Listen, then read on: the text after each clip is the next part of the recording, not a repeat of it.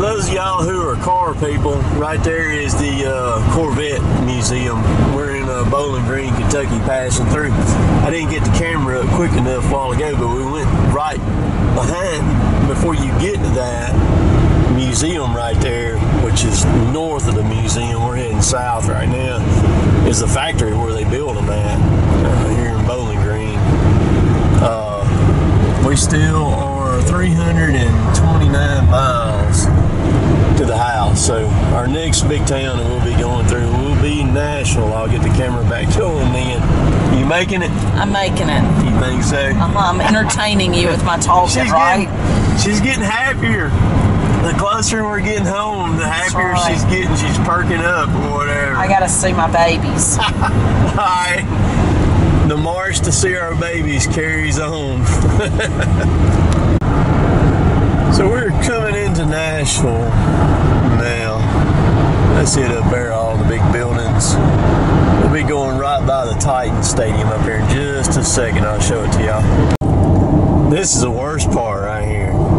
If we can make it through here and get just south of Nashville, we'll be doing good. Man, it bottlenecks up so bad right through here on 65 heading south, and of course north too. We're just gonna kind of ease right down through here. Hopefully it'll keep moving at least like it is. We're doing almost 60, so that'll be good. So right over there is Titan Stadium. Y'all can see it. I'm trying to drive and Which film is real smart. And film at the same time. I don't think Joe. There it is, right there. Nissan Stadium. I don't think Joe cares. Just as long as we get home. Yes, please. Safely. It's kind of like texting and driving. We're fixing that to exit to the right in a mile, and I'm all the way over in the left-hand lane. I got to get all the way over here. All right, I'll be back. We survived that exit and made the next exit, and we got one more to make right here, man. We make this next one back on 65 heading south on out of Nashville. We'll be good.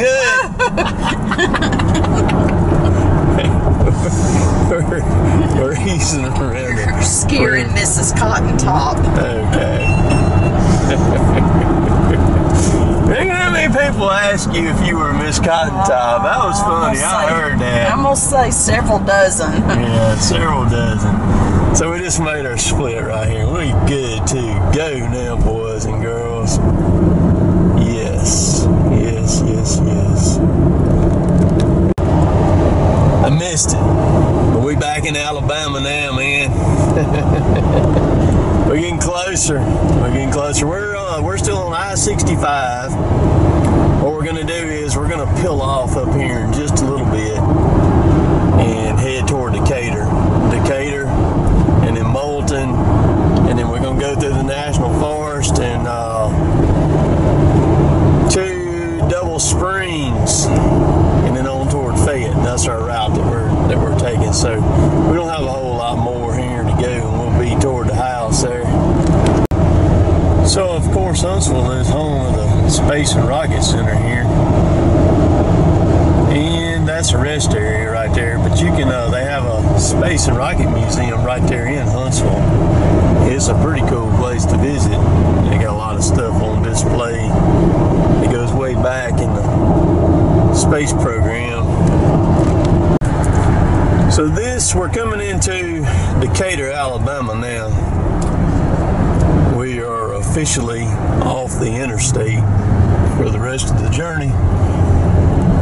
This bridge way up here, that's going over the Tennessee River up there. Decatur's a really cool town. It's a river town right here, and it's a nice place. And one of the nicer towns in Alabama, in my opinion. So there's the bridge. There's the river. As soon as we cross this bridge right here, it'll dump us right into Decatur. And then we'll be heading toward Moulton. Why are you yawning for? Because I'm tired. What? I'm tired. You snored worse than Paul Bunyan last night. You're not supposed to tell that.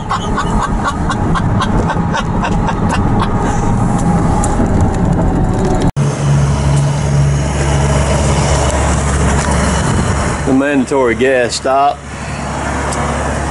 We are about 120 miles from the house right here. We're between Decatur and Moulton. That's where we're at right now. So we're gonna be home. We're gonna be home around 3, just before 3 today. So that'll be good. Temperature's freaking almost 90 degrees here too. So I'm gonna squirt the dirt. Jill's in there squirting the dirt. And then we're gonna get on the road, man. I'll be back. We made it home, people.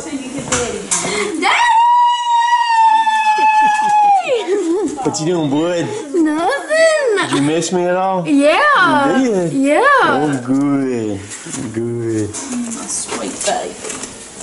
There's another cake. I see it. So how much stuff did you make Hunter have to do while we were gone? Nothing. He Liar. I was going to say. the trash to the road. Oh, good. So you glad to see us? You got to. Yeah. You tired of fending for yourself? Yes. In the cake? I'm tired of laundry. Tired of laundry? Yeah. Well, just think about your mom, how much of that she does. It's crazy, right? I couldn't. Oh, well, let's unload this van. Fun. God, look at all this. Well, we had something. I don't know if it was all fun. So you saw we made it back home from the Paul Bunyan show. Man, I tell you, that's the longest time that Jill and I have been gone. I guess probably since our honeymoon, which was back in '94, from away from the house like that. And I'm gonna tell you, man, the week leading up to the Paul Bunyan show, I wasn't sure what to expect. Man, we tried to cover everything that we tried to, make sure we had everything done right and or was ready for it, which, I mean, we was. But as we were leaving out, Wade texts me and he says, hey, man, bring some props with you, different odd and end stuff, and we were already on the road. I hadn't even thought about bringing none of that, nothing like that or anything. But I told Jill, I said, if we can just get through this weekend, I said, I'll feel a lot better about things. Well, we got up there and we got there before Wade did. And Wade and I, a lot of y'all have asked, had Wade and I met? No, we had not met before the show, ever. We've been on the phone enormous amounts of time, and you're going to see that in another video coming up. Talking and carrying on and stuff like that. But as far as like meeting face to face, we hadn't, because it's 500 miles between Wade and I, and we both live very busy lives. But anyhow, I got there and I called Wade and I said, man, where you at? And they wasn't too far from getting there, and he showed up and we got everything set up, and I was not prepared for what was fixing to happen. Wade and I had talked about how big it was probably going to be, and we were very underestimated how big it was going to be. I don't know that insane describes what the show was like. It was perfect weather. I don't know if that had something to do with it or not. I know they set records Friday and Saturday. I don't know about Sunday. I hadn't got any final numbers for people that come through. I know I've seen some where they said they had over 15,000, but I don't think that's completely accurate yet. But there is no telling on Saturday how many people came through our tent in there. There were people backed up, slapped across the road from our tent trying to get in. Just unbelievable. I talked to so many people and shook. So I'd like to know how many hands I shook during the time. I tried to make sure that I talked to everybody that I could. I'm sure there was somebody that I probably missed, but I really tried to keep my eyes looking to see if there was somebody sitting there waiting to talk or anything like that. we learned a lot from the show. I learned a lot. Wade learned a lot. We all learned a lot from the show, because we've been to a lot of different shows. I have, Wade has, over the years, but never actually, participated at the level that we did in the Paul Bunyan show. But the people that were there that I talked to on YouTube and that I don't talk to, that come up and said, hey, and there was a lot of people that came through there to just see what the heck was going on. We had so many people. The people were just like, I got to go see what's going on at this tent, because they've got the people there. Go check it out. And they would come in there, and I would hear them start talking to Jill, my wife, and she would start telling them what God Top 3 was. They didn't know anything about us or nothing like that. And the next thing I know, they're pulling out money, buying a daggone shirt. Don't even know what kind of Top 3 is. And then we were handing out business cards left and right. Jill was. And I've had so many people subscribe already just from the cards, saying, hey, man, you got a new subscriber and stuff like that. But an unreal weekend. That was some of the most work I have ever done. I was so tired, and I'm so tired now. It's 8:16 now tonight on Monday night. So tired, it's unbelievable. Just get a slap out. My feet was so. We were supposed to go out with Wade and Scooter Kevin and all them Friday night, and Jill and I just couldn't make it. We were just give out. Just give out. And Saturday was more people, but it wasn't quite as tired, so we ended up going out Saturday night with all them, Scooter Kevin, his wife, Stevie, Stump Jumper Videos was there, and all that, but it's overwhelming. That area of the world, the logging is a lot different than what I do. What we do here in the southeast in Mississippi and Alabama, and I kind of felt like I was kind of out of the loop, so to speak, and I talked to a lot of different people, and they found out that I was just as I was talking to him, just like Wade was, because that area kind of fits Wade a little bit better than it does me, because that's his kind of logging up there too. But then as the weekend went on, it was really cool how it all went. And Lynn Sisler was there. Lynn's the founder of the Eastern Loggers on the Facebook group. And then Vernon Miller. Talked to Vernon a couple times just through comments on Facebook. Vernon is top shelf, man. He's top shelf. I'm going to do a video on just about him and the Eastern Loggers group and what was going on with them, and just some really cool stuff. But so this video here, you watched Jill and I coming home.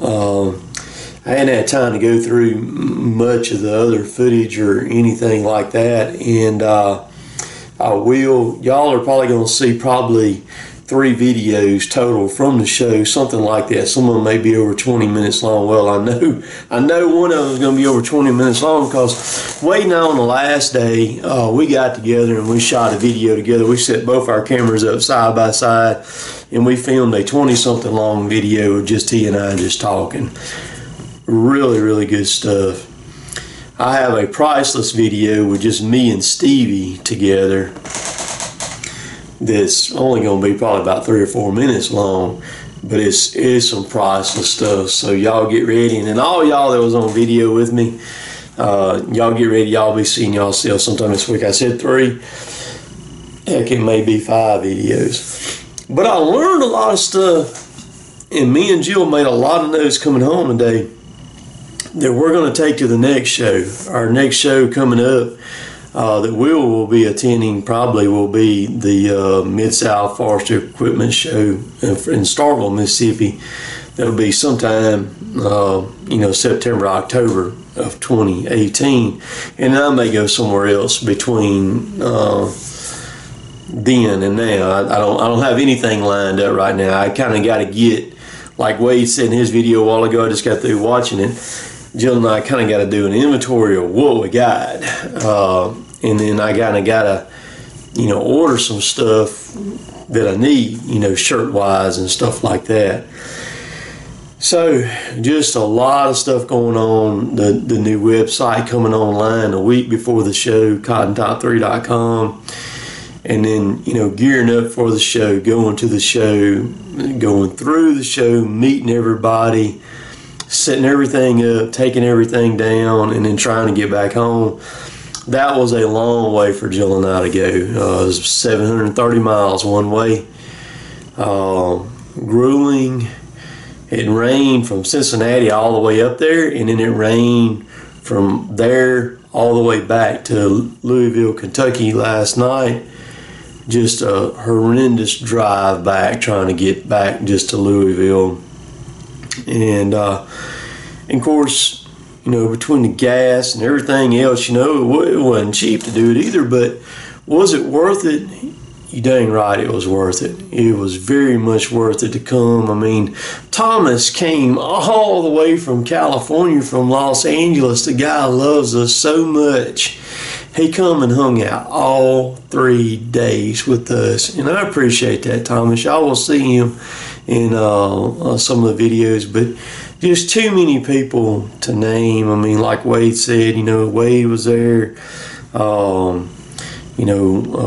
Alex was there, Stone Jumper was there, Paul, Mammy, and then the Eastern Loggers Group, and Lynn, and Excavator 320. Enjoyed meeting and talking with him, and just numerous others. And like I said, I tried to make sure that I covered everybody, and everybody was really nice to Jill.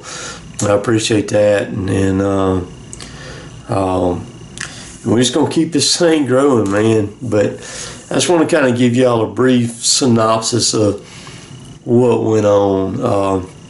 If you have an opportunity like that where YouTubers are going to be together like that, and you're a fan of them, well, you need to make try to make it if you can, because this weekend was a very special weekend, and I can't thank y'all enough. In Wade, Wade and I had such a good time. I mean, y'all are going to see some really good stuff from Wade and I both. And then there's one video going to come from me and Wade that's identical. There's not going to be any difference in it whatsoever.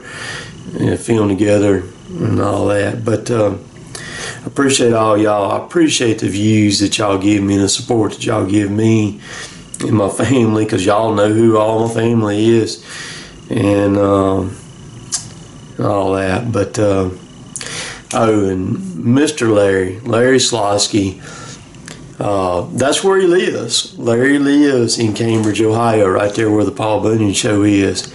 Huge fan of mine, maybe even the biggest that I've got. He actually comes from Cambridge to Columbus here. He's probably been here 7 or 8 times, maybe even more than that, on my job. I mean, he just loves what we do. He likes hanging around. He comes out there and hangs around all day long. Y'all gonna see, y'all saw him already in the first Bunyan video, arriving at Bunyan. And but I appreciate you, Mr. Larry, and taking the time to help me and Jill, because when Jill and I got there, he was there, and he helped us getting there and getting situated and set up, toting boxes and all that stuff like that. So I'm just glad to be home, and I know this is long, but I just had a lot to say. I'm just glad to be home now and look forward to doing it again. I will, if we get a booth again, I will definitely be back to the Bunyan Show. So appreciate all y'all. You can find me on Snapchat, Twitter, Instagram, all that stuff like that. And if you like my stuff, please subscribe to me. And if you want some merchandise, shirts and stuff like that, I do got to restock up on some stuff.